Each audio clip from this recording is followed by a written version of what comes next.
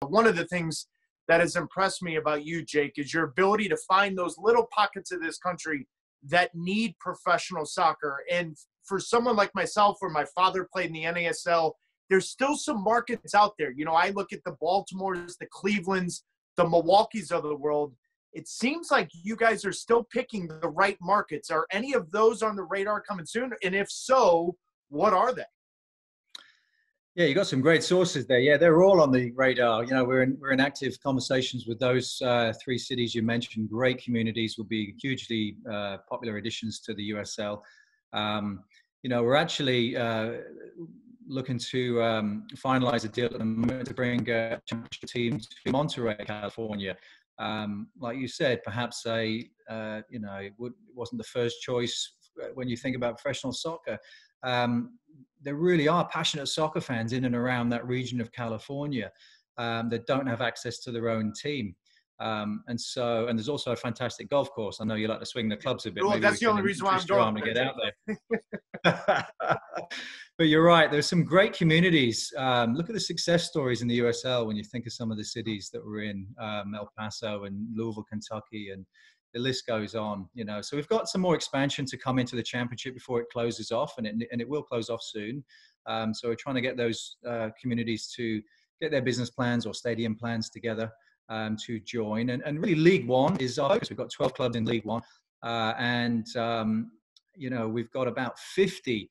Can you imagine that? 50 communities that are on the list thinking about League One, and we're actually in active negotiations with 15 different communities to come into League One. So our plan really was to use this summer as a bit of a showcase and celebration of those markets with all these expansion announcements for League One. But really, it's not appropriate to be doing that as we navigate through this first and foremost. But the League One fans will have a lot to cheer about.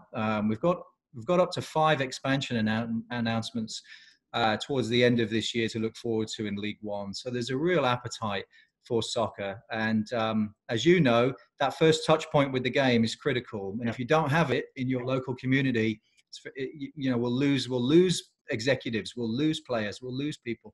So that's what the mission is. Bring those local community teams around the country.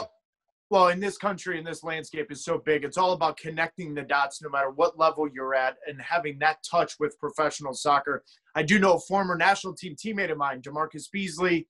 He's looking at Fort Wayne. He hopes to bring a League One franchise there. I want to move this conversation to the academy, Jake, because I think the USL has a wonderful opportunity to fill in some big gaps where U.S. soccer has not done a good enough job in supplying that. Are you guys capable of doing that?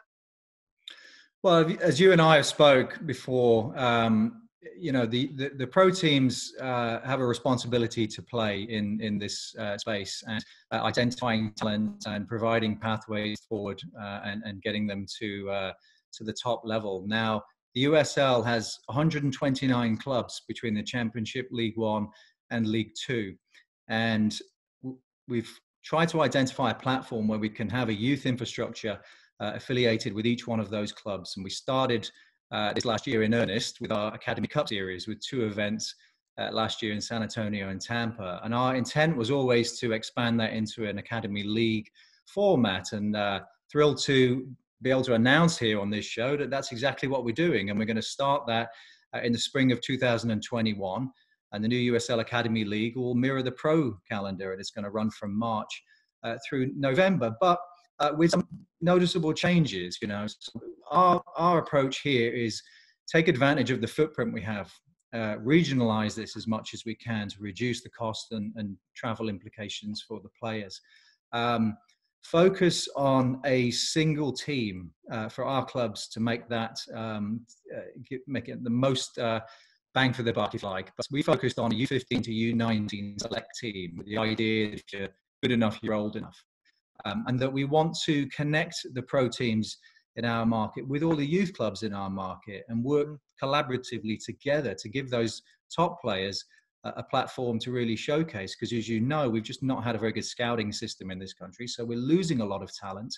And I think the next Christian Pulisic may well be coming out of a USL academy or in one of the USL markets, and we need the infrastructure in place. Well, thank you very much for watching ESPN on YouTube. For more sports highlights and analysis, be sure to download the ESPN app. And for live streaming, premium content, and let's not forget as well, ESPN FC 7 days a week. Subscribe to ESPN+.